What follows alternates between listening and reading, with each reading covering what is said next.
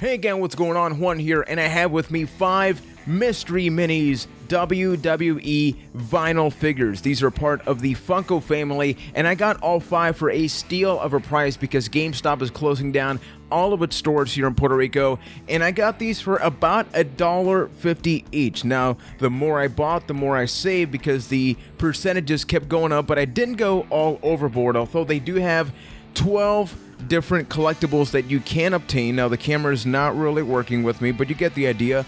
You have John Cena, Dana Bryan, The Rock, The Undertaker, Hulk Hogan, the Bella Twins, The Ultimate Warrior, Andre the Giant, Cheeky Baby, Ric Flair, and George the Animal Steel. Now I have no idea what I'm gonna get with these, so hopefully I don't get any repeats. I'm looking forward to possibly getting a Flair one. I pre-opened the plastic at the top. You know the deal. Whenever I do unboxing videos, I struggle with something, but not this time. This time it finally ends. So here we go. First one. What do we have? Okay, I was going to say, is there some tape or something? Come on. Nope. Okay. See, I've not pre-opened. This is not movie magic. Okay, I'm still struggling. Man, the tradition can... Okay, how do you open this? In 3, 2... 1. Okay, it's a black box. Okay, black bag. So I still don't know what it is. I figured it was gonna be maybe transparent. No idea what this is. In 3, 2, 1. Awesome, Daniel Bryan. And man, these are really nice quality. You can see the detail in this. See if the camera tries to collaborate with me. It's really not. I don't know what's happening with it today, but you can sort of see the detail. D-Bry, the now retired superstar, and now he's going to be somewhere on my shelf. That's number 1, bag out of the way. It's going to throw this too, why not? Got to throw that away later. Recycle it. Now time for number 2. There's a bag which shall be opened, and it is now open. 3. Okay, it is not Dana Bryan. Now 3, 2, 1. Yes! Man, Undertaker got old. This is like older than old Undertaker. He has full-on gray hair, but still, he looks pretty awesome, and he's also one of the collectibles that I wanted to obtain. Now, I can't really give you much of a comparison, but when compared to this Kurt Angle TNA figure, you can sort of see the size difference that they have, and it's not too bad. Now, this goes on for about $7 on Amazon. I don't think I would pay that much for it, but for $1.50 each, great. We have 3 to go. It's gonna keep throwing things. Bag shall be opened. See if I can decipher. It is not Dana Bryan. Oh man, I think I know what this is. 3, 2, 1. All right, Cheeky Baby.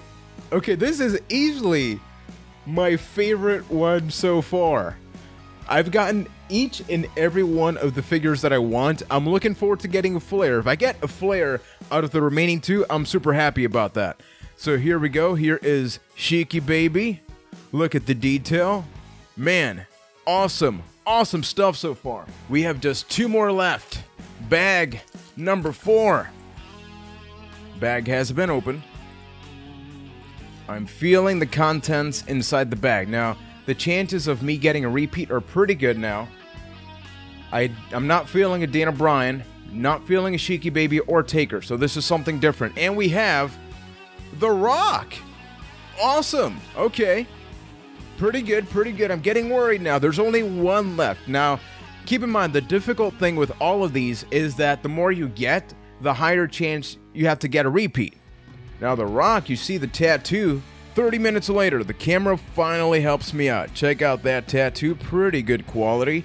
The Rock is quite upset. He's also contemplating life or something like that. Just look at him. That being said, though, if I don't end up getting Ric Flair out of this next one, and I do see that they have more of these boxes, I may get them because they are pretty awesome looking. Now, I kind of don't want to get a Bella because if I only have 1, I need both.